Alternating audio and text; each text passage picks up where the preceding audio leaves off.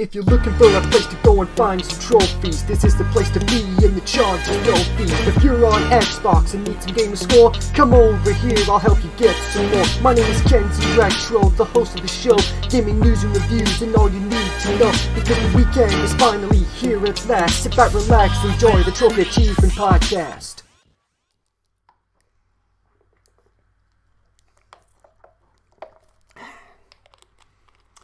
Three 2-litre bottles of flavoured water from Iceland for £1.80. Can't argue with that. One of those a day, and that'll help keep me going. Hello, my fellow Today Saints. Kenzie Retro here, and welcome to the Trophy Achievement Podcast, the one-stop shop for all the latest new gaming news, rumours, and of course those sweet points and trophies at the end of the show. Not as jam-packed a show as it normally is every week. Normally, I just go through the major gaming websites, Polygon, Games Radar, Tech Radar, GameSpot, IGN. But I've actually had gaming news pop up on my Facebook newsfeed over the course of the last week. I'm recording this on a Wednesday now, so that I can guarantee that I can get this up for my patrons on the Thursday. And rest assured, I will still get this up for the Friday as normal. But anyway, here we go. What do we have in store today? We haven't got, well, like I say, I haven't got much to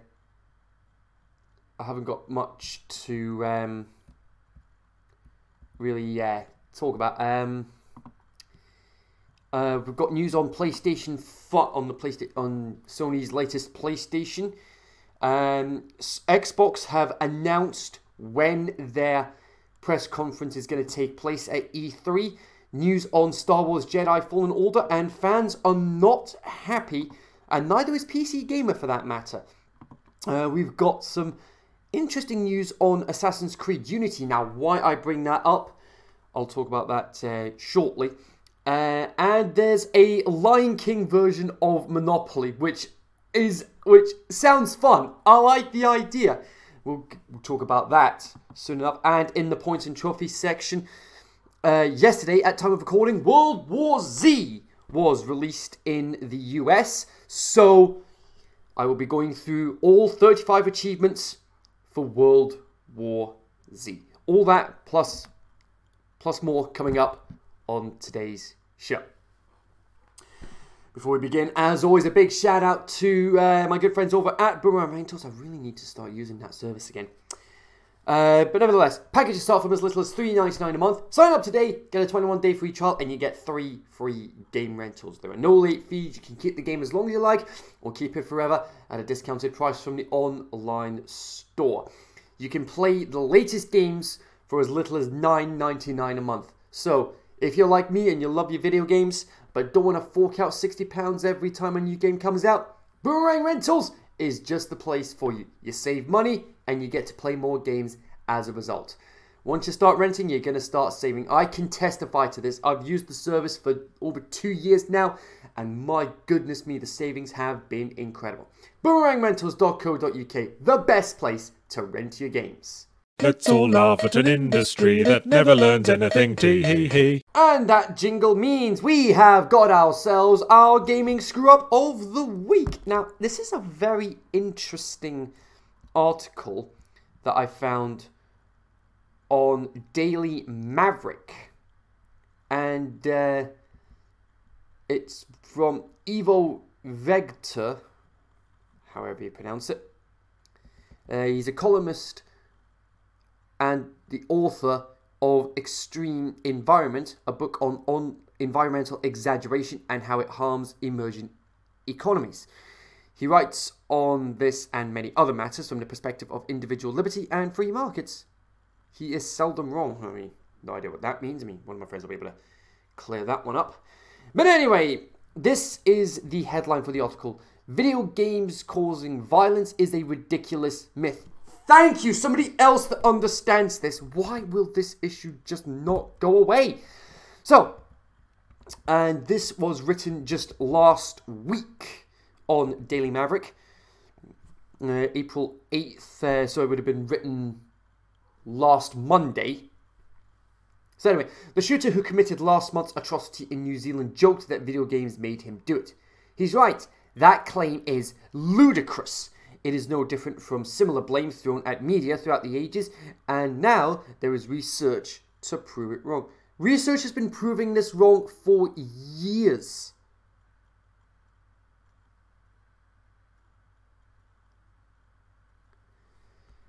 So, anyway, Christchurch mosque shooter. No, the Christchurch mosque shooter's manifesto is full of trolling and in-jokes, some aimed to signal to like-minded racists who hang out on Chan boards such as /poll/ such as poll, and others to provoke a reaction from alarmed media and politicians. In the course of his lengthy, disjointed rant, which exposes him as an uneducated, racist psychopath, Spyro the Dragon 3 taught me ethno-nationalism. Fortnite trained me to be a killer and to floss on the corpses of my enemies. Oh my word, that is just horrific. The third Spyro the Dragon game was released for PlayStation in the year 2000. The series was aimed at children and does not teach ethno-nationalism. Fortnite is an award-winning game released in 2017, featuring a very popular player versus player mode, in which one can floss, which is a victory dance move, much like dabbing, designed to show off. Its cartoonish style certainly does not depict realistic violence. Tarrant.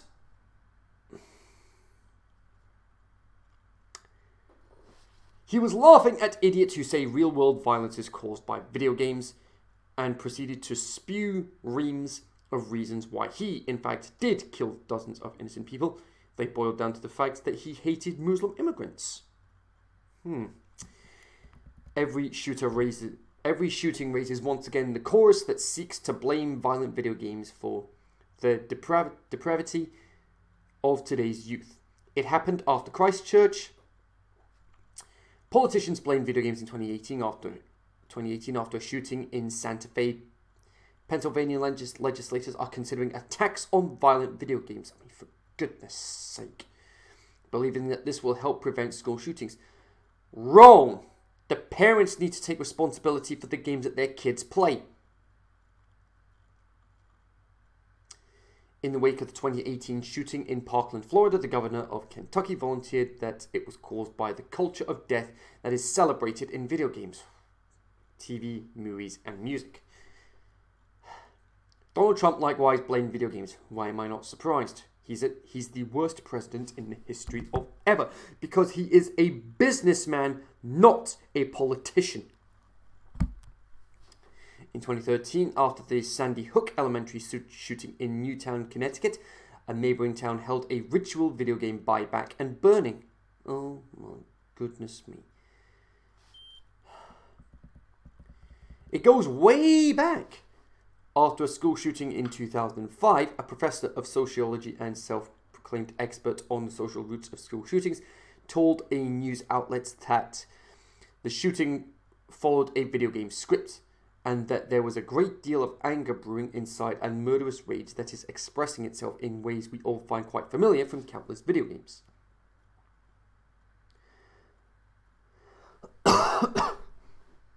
The Columbine high school shooting in 1999 was closely associated with video games, since the shooters themselves not only claimed to play video games like Doom and Quake, but made lots of references to Doom before and during the massacre. Subsequently, Senate hearings were held on the marketing of violent entertainment to children. If you're so paranoid about the marketing of violent video games and other forms of entertainment to children, simple. Simple. Show the advertisements after the watershed. What's so difficult about that? What's so difficult about that? Oh, goodness me.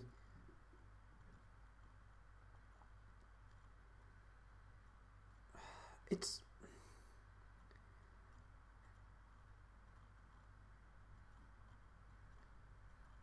To take a page out of Peter Griffin's playbook from that one episode of Family Guy, this is really grinding my gears!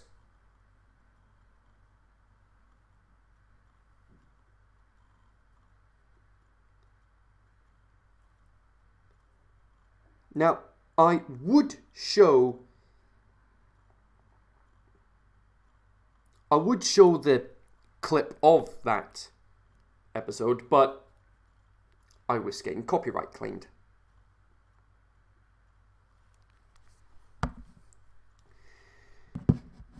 So, here we go. What followed was a sort of witch hunt for everyone who looked like, dressed like, and acted like the Columbine shooters, which distressed a great number of children who did not conform to the norms expected of them from their parents and teachers. Again, this just proves that teachers and parents are not taking responsibility for what's going on. Some kids were actually placed into therapy over their identification with video game culture. Oh, for Pete's sake. Back in 1994, the games Mortal Kombat and Night Trap stirred up the moralizing and regulatory instincts of senior politicians, with Democratic Senator Joe Lieberman declaring these games are no mark of a civilized society. It's always been this way, as Louis Anslow wonderfully chronicled, complete with newspaper headlines from Timeline. Mother Grundys and defense lawyers routinely seek to blame the latest media for the corruption of their darling children. In the 1970s and 80s, television took the blame for violence and murder. In 1957, the mother of a young defendant on trial for murder cited corrupting influence of radio serials. Before that, in the 1940s and 50s, comic books were the go-to culprits for juvenile crime. So this is not a new issue. This isn't new. This thing isn't new. That would be like, how do we do this? That would be the equivalent of somebody going out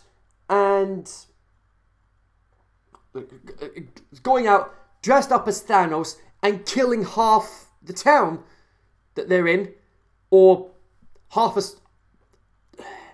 somebody dressed up as Thanos killing half a classroom of kids, claiming it will bring balance to the school. It just...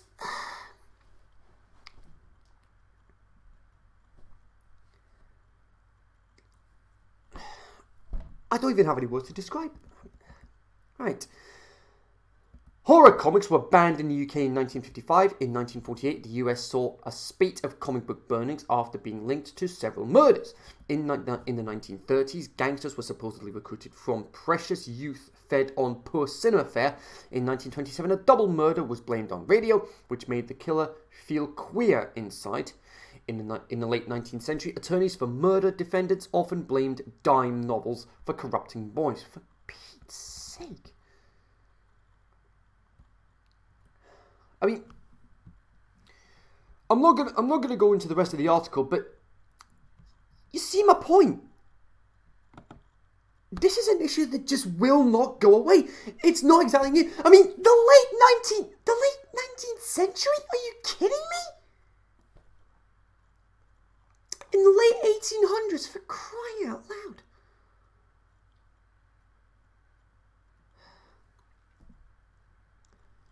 Something needs to be done to stop this from being the go-to thing. I mean, a mass shooting is carried out. Oh, blame it on video games. I mean, back in the 40s and 50s. I mean, well, actually, 70s and 80s. Somebody gets killed by somebody gets shot dead. Oh, blame it on films and TV. 40s and 50s. A murder is carried out. Oh, blame it on comic books. Ugh!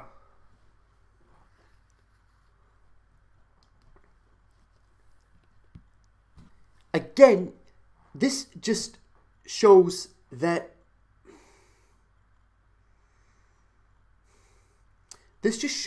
people are not willing to take responsibility for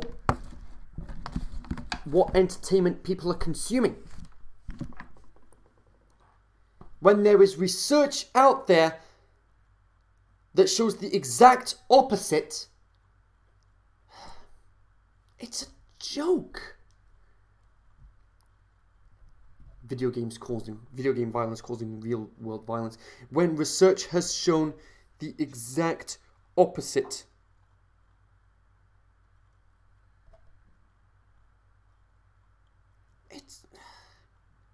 It really boggles my mind.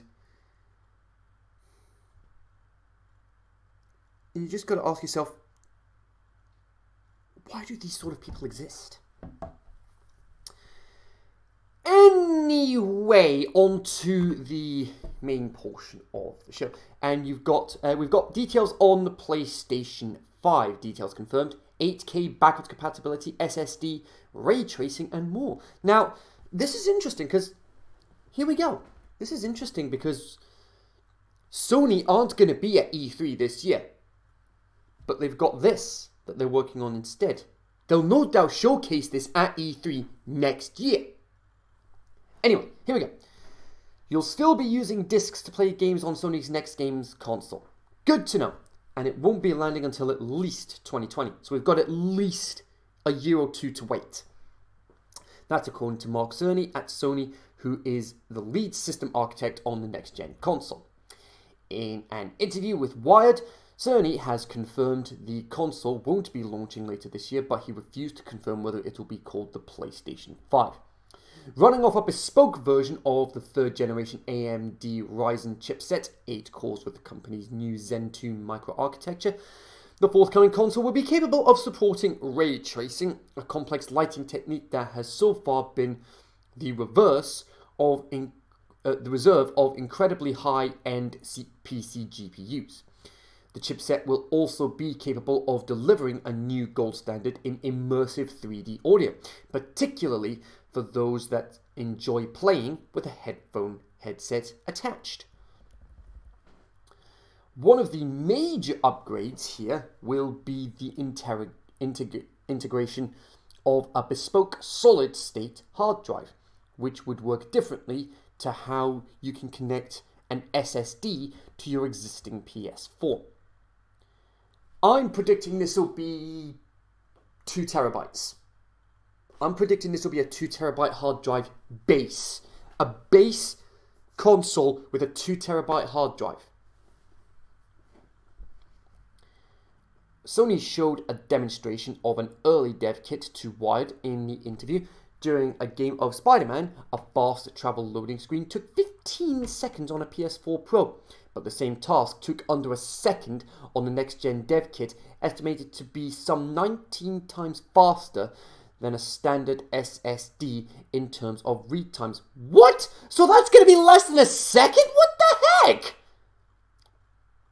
Essentially, you should expect your games to load a lot faster on this next-gen console. That said, the integration of this technology may cost a lot, so there may be a price hike. Now that wouldn't surprise me. That wouldn't surprise me if that happened. But nevertheless, all the big details. Sony confirmed the console will still boast discs to play games, and it will be backwards compatible with PS4 titles too. It doesn't look like it'll support PS3, PS2, or original PlayStation titles though. But that doesn't mean the company will avoid the area of cloud gaming entirely, or necessarily its vintage catalogue. Sony also said, "We are cloud gaming pioneers, and our vision should become clear as we head towards launch." Whether that means an extension to PlayStation Now, Sony's current classic game streaming service, or an entirely different system remains to be clear. The VR headset will work with the upcoming console, Sony confirmed, but we'd also expect the company to release a next-gen version of its virtual reality headset in the future too. The upcoming console will support 8K to future-proof it for your next-gen TV too. Sony wasn't drawn on a release date for the console or a price other than to deny rumours of a 2019 release date, but we'd hope to learn more of those details when the company officially unveils the full console. The Wired The Wired article says Sony recently accelerated its development of dev kits so that game creators will have the time they need to adjust to its capabilities. That suggests game developers already have the technology to play with, meaning we may hear more about the new console sooner rather than later. Which begs the question, why can we not get these details at E3? But then again, like I said, Sony aren't going to be at E3 this year.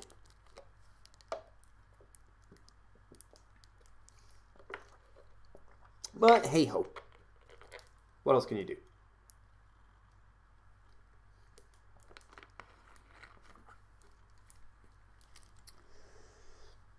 Right. Speaking of E3, Microsoft promises its biggest E3 presence ever, just as Sony sits it out. So we've got an official time and date for Microsoft's press conference. I would love to be at E3 one day. Okay, Microsoft is promising its biggest E3 presence ever at E3 2019 and will kick off this year. And it will... Oh! Okay! And it will kick off this year's Expo with the company's annual Xbox E3 briefing on Sunday, June 9th, 1 PM Pacific Daylight Time, 4 PM Eastern Daylight Time, 9 PM British Summer Time. Okay. So it's not going to be EA starting this year. Well, that makes a change.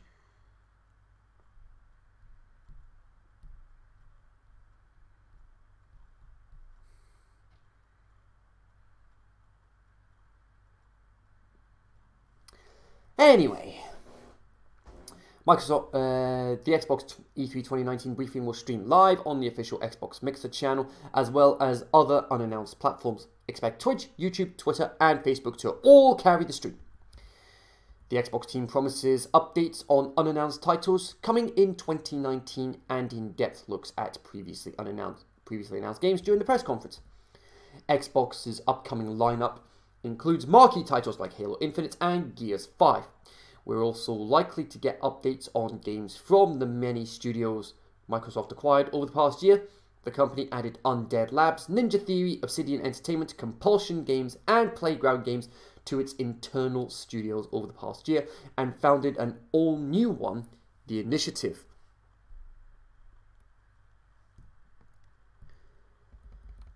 There's also a very good chance that Microsoft will give us our first look at the next Xbox, or heavily hint at what it's capable of, especially now that Sony has lifted the veil on the PlayStation 5.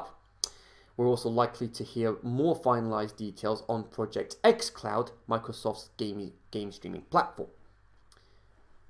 Interesting. Microsoft will follow up Sunday's E3 keynote with a special edition of Inside Xbox. Its streaming showcase for all things Xbox, Inside Xbox Live at E3, will air Monday, June 10th at 3 PM Pacific Daylight Time, 6 PM Eastern Daylight Time, which will be 1 AM British Summer Time. And promises exclusive announcements, game demos, interviews, and more. Is one of them going to be Ori and the Will of the Wisps? I know, I keep rabbiting on about Ori. Can you blame me? It's one of my favorite games of all time.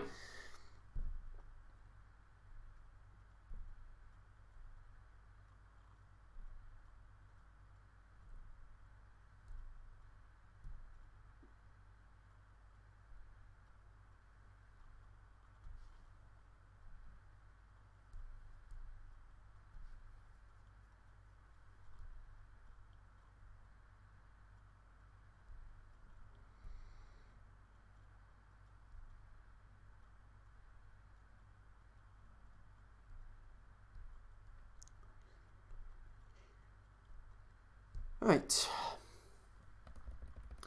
Now this one's from PC Gamer, and oh goody gumdrops. People are not happy about Star Wars Jedi Fallen Order. Shock and surprise, this is EA we're talking about. Why should we be surprised at this point?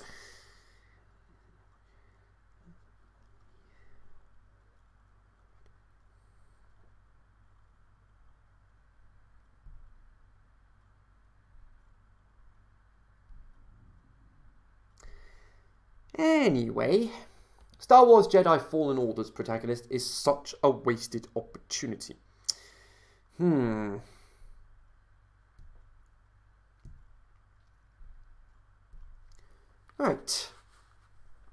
Out of hundreds of cool alien species, this is the most interesting hero Respawn could come up with? Wrong, good sir. This is the most interesting hero EA could come up with. I never blame the developer. I always blame the publisher. The publishers are the ones that call the shots.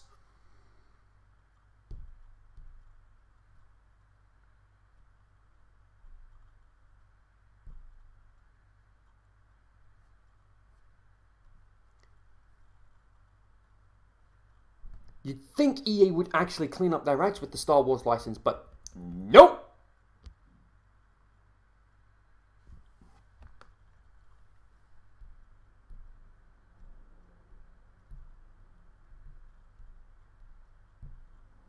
There we go.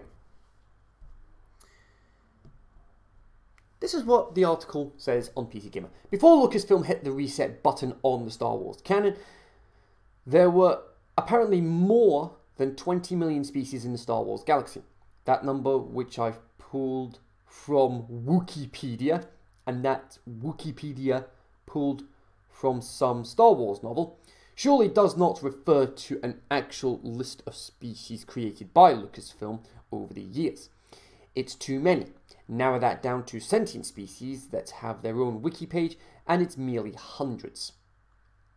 Twi'leks and Mon Calamari and Solistans and sock-headed worm people.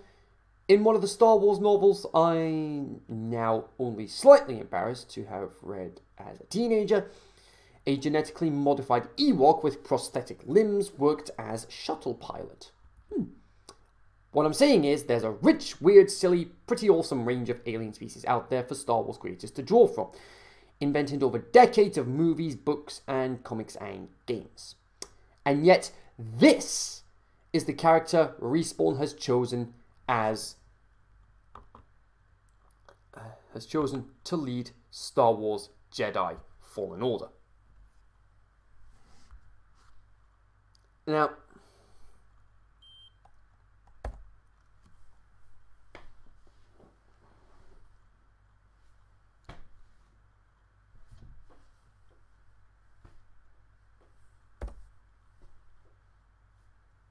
need we say more beyond that? Need we say more?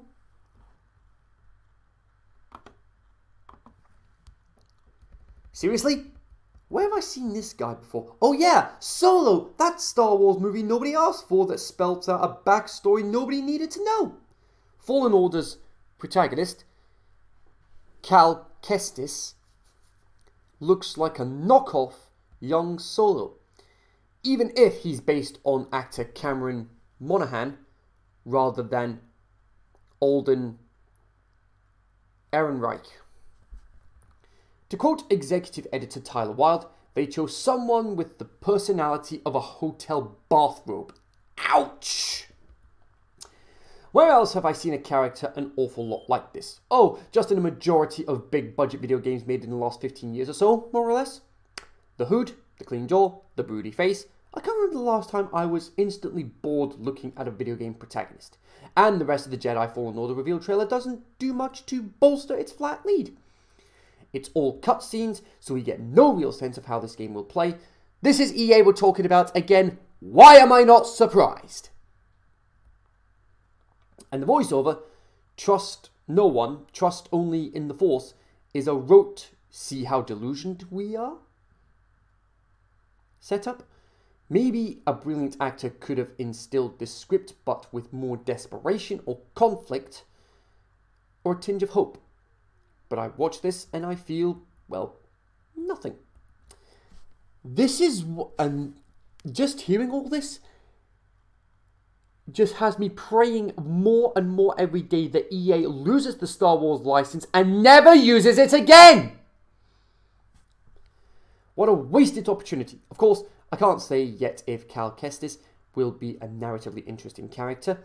We'll only know that in November when Fallen Order is out. Spoiler alert! I won't be playing it.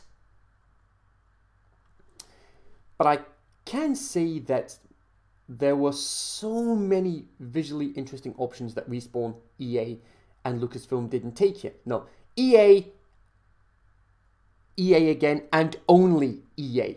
Because again, like I said, they're the ones that call the shots. And it's a damn shame. This isn't a movie where hours of makeup, close-up shots, uncomfortable costumes, and expensive CG are all barriers to making central characters aliens. This is a video game where the skills and imaginations of your artists are the only limitations, unless you're working with EA. Surely this wasn't as far as that imagination could stretch. Now, here's a short tour of some of Star Wars' many, many alien species who could have made for more immediately interesting protagonists. Now, here we go. So you've got Togruta here. Looks like she's,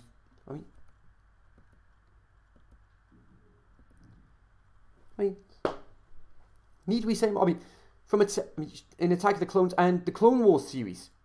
That's where I've seen it before. Both hands. Actually, this I like. I like this one.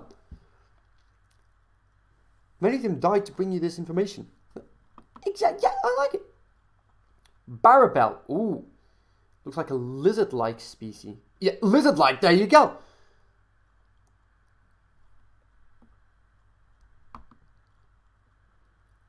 Arcona. Species known for being force sensitive. One of them pops up. Oh, New Hope Cantina scene. No, I'm not going to play the music because I was getting copyright. Calibop. A Jedi Birdman. Okay, that's an interesting character design. I like that one.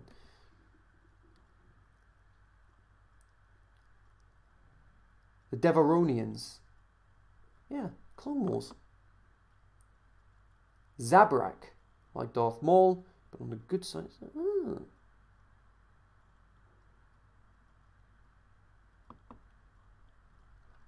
Fosh, eh? Okay. Might be a lot of bird people. I like what it says here. Okay. 1, there might be a lot of bird people in Star Wars. And 2, I freaking told you a Birdman Jedi would be awesome. Mon Calamari. They literally, and he mentioned that in the article earlier. Mon Calamari. Yeah. Gotal.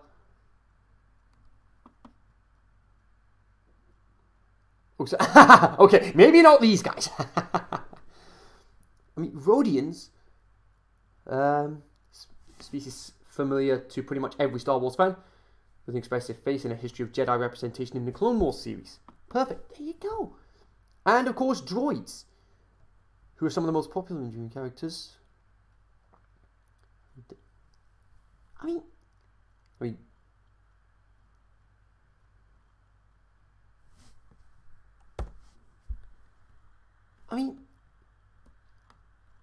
Opportunities left, right, and centre there. And you go for the bland, generic, default creator character type in every RPG you've played. The blandness of Fallen Order's protagonist really stings when you hear that Uncharted writer Amy Hennig's cancelled Star Wars project Ragtag would have starred a group of playable characters, not just a single protagonist. And here's artwork for it. Look at that. That's what we could have had. But EA shut down Visceral Games and decided, let's ruin the license again. Absolute joke.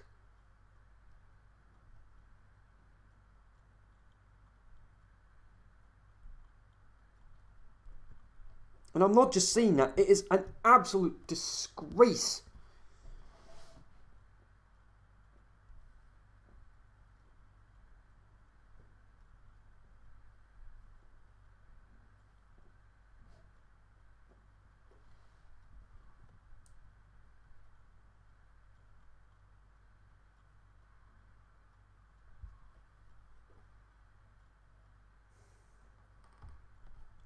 I don't even have any words. I just don't have any words.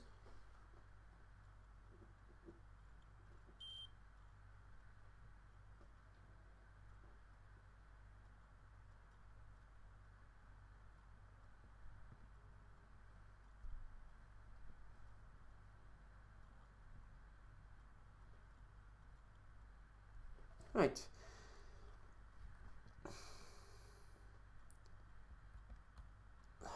I can't finish the article. I can't finish the article.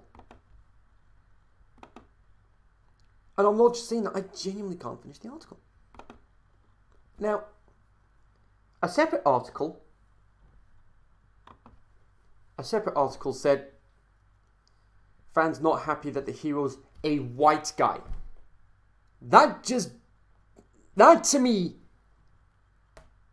says that article is branding them racists without even looking at the bigger picture. One of my good friends pretty much said it perfectly. Generation Snowflake. Since when did people get offended by absolutely everything? I'm being offended by the fact that people are being offended over absolutely nothing without looking at the bigger picture.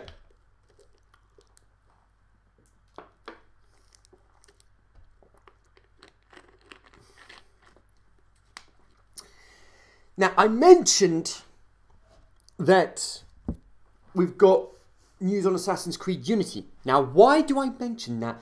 Well, you may have heard earlier this week that Notre Dame Cathedral was on fire and the spire actually collapsed. And there have been numerous donations made to help with rebuilding Notre Dame. Now,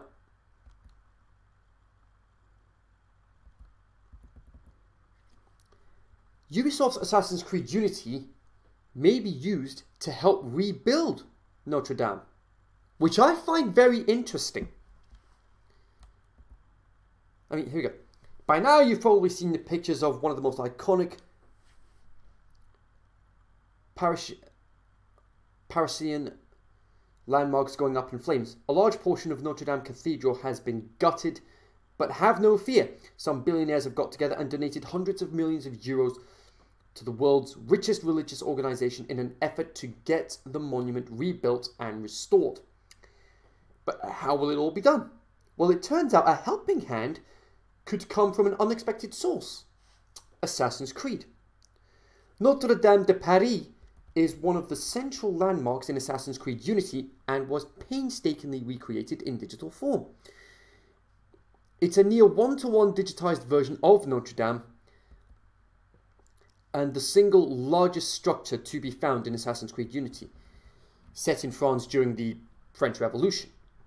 It took 2 entire years to model this cathedral alone, with level artist Caroline Muse explaining 80% of her entire development time on Unity was spent making Notre Dame looking as accurate as possible. The cathedral was created down to the placement of each individual brick, and as well as all of the paintings that were actually hanging on the walls. And all of that hard work could now find an alternative use, standing as the most accurate rendition in existence of a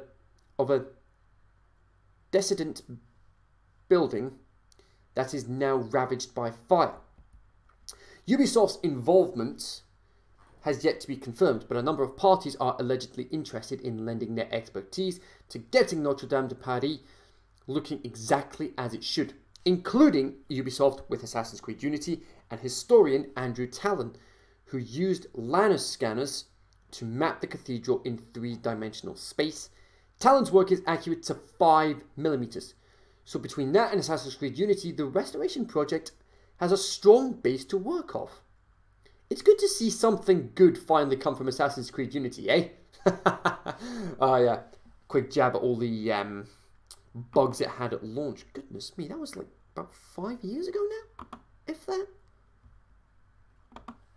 Now, I like the idea. I can get on board with it.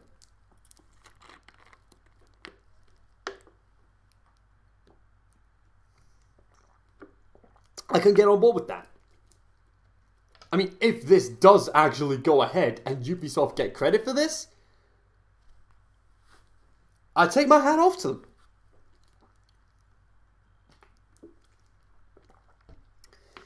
Now, here's something that will get Lion King fans excited. We've got the live-action adaptation coming out on July 19th, on the eve of the animated version's 25th anniversary. And now there's a Lion King Monopoly out with a nice juicy little extra in the form of a mini Pride Rock to blast out songs from the film. That is, I mean, the Pride Rock speaker, that is so cool! Anyway, as excited as we are by Beyonce being in the Lion King remake, we're just as jazzed to find out that the classic Disney film is getting a Monopoly makeover! The board game and the Disney movie, both family favourites, are coming together as Hasbro is launching Lion King Monopoly dedicated to the residents of Pride Rock. So you'll have Simba, Mufasa, Scar, Timon, Pumbaa, Zazu, Nala. I think realistically, Simba, Scar, Timon, Pumbaa, Zazu, and Rafiki. And there's your 6 playable tokens.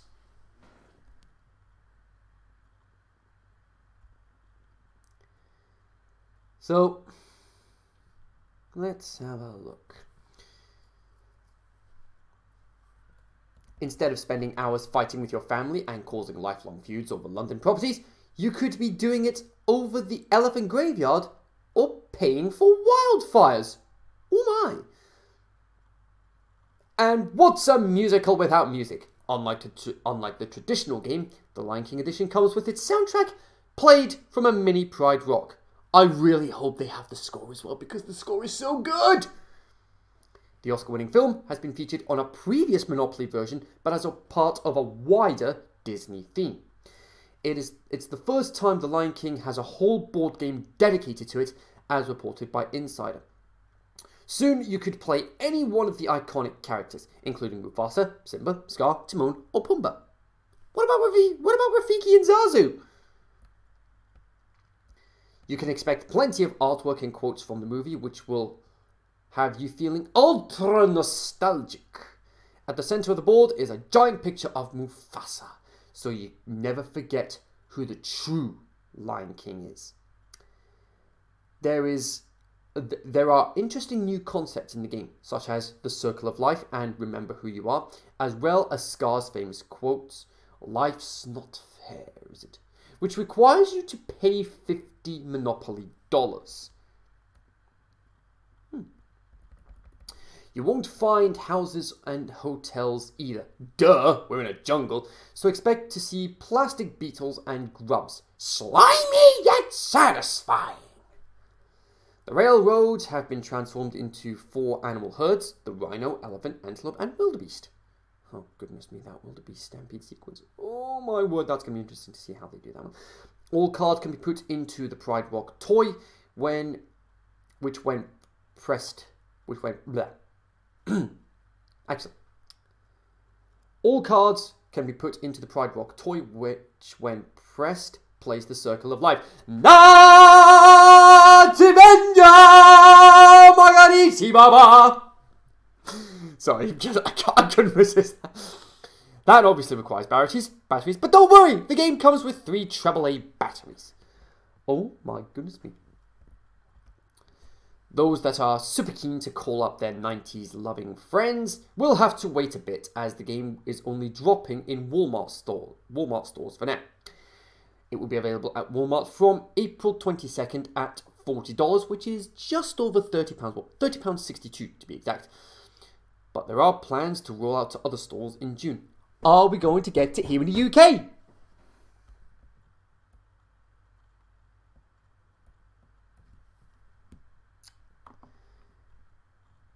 Are we going to get it in the UK? I really hope we do. But nevertheless, we have got 35 achievements to get through, all calculating up to the ever so famous 1000 gamer score! Yep. And that means only one thing, ladies and gentlemen. Points and trophies, trophy achievement hunting. Points and trophies, trophy achievement hunting. Yep.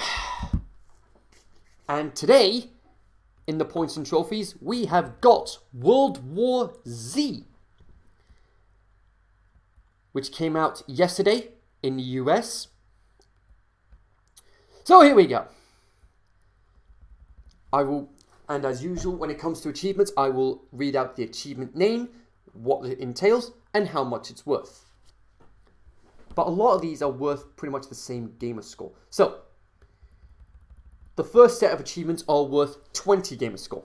And we have What the Doctor Ordered. Heal 30 teammates with health lower than 20% with health packs or stim pistol.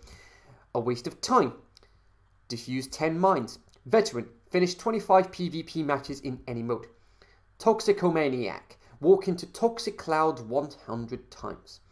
There are many guns, but this one is mine! Open and buy final version of any weapon. Teamwork. Finish any level with a full team. Specialist. Open and buy all perks in one specialization. Salvation of the Motherland. Finish episode Moscow on any difficulty. Hope. Finish episode Jerusalem on any difficulty. Genocide. Kill 10,000 zombies. Friend of Machines. Capture 15 turrets. First Aid. Rescue 30 incapacitated teammates. Escape. Finish episode New York on any difficulty. Effective Communication. Mark special zombies 50 times. Dispenser. Dispense 10 explosive ammo packs to teammates. Can't fool me! Kill 20 lying zombies before they get up. Burglar. Open 15 rooms or containers with breaching charge. Builder. Build 100 defenses. The next set of achievements are worth 35 gamer score. Winner in life. Finish PvP match with high score in any mode. Walking Bank. Gather 200 resources during single match in Scavenge Raid mode. Torero. Kill bull during charge. Hooray! This is just the beginning. Finish all episodes on any difficulty. The most effective way. Finish any level using just a pistol. The floor is lava. Burn 10 zombies with 1 gasoline puddle. Strong immunity. Finish any level without using health packs. Sport kills. Kill lurker midair. Owner. Capture the point and hold it until the end of the match in swarm domination mode. Madman. Finish 100 games in PvE. I am safe. Use masking grenade on 3 teammates when zombies are near. High caution. Finish any level without dealing any friendly damage. Explosive. Kill 10 zombies with balloon explosions. Chain reaction. Hit 10 zombies with 1 taser shot. And we've got 3 more achievements to go through, and they are all 3 of these last achievements are worth 50 gamer score. Well, what did you achieve? Finish all episodes on the hardest difficulty. Imposing Arsenal. Open and buy final version of all weapons. And Handyman. Open and buy all perks. That's all 35 achievements. You get all of those. You get not only 100%, but you also get 1000 gamer score! Yep. And on that note, that is it, ladies and gentlemen, for this week's edition of the Trophy Achievement Podcast. Hope you enjoyed what you saw. If you did, as always, hit the thumbs up. And if you want to be baptized into following this channel, hit the subscribe button down at the bottom. Click the bell to join the Latter Day Saints notification squad so you don't miss anything I do on this channel. Previous video on the left, which is my review of Kim Possible. And on the right, my dedicated Trophy Achievement Podcast playlist. And I will see you guys again very soon. Until then, enjoy the rest of your day. Peace out. And as always, stay faithful.